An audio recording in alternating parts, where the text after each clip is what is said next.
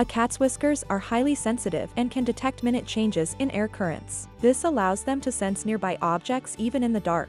The whiskers are rooted in hair follicles that are packed with nerves. When a whisker bends, it sends a signal to the brain that tells the cat the size, shape, and distance of the object. This information helps the cat to navigate its environment and avoid obstacles. Whiskers are also used by cats to hunt prey. When a cat is stalking its prey, it will use its whiskers to sense the prey's movements and to judge the distance to the prey. This helps the cat to make a successful kill.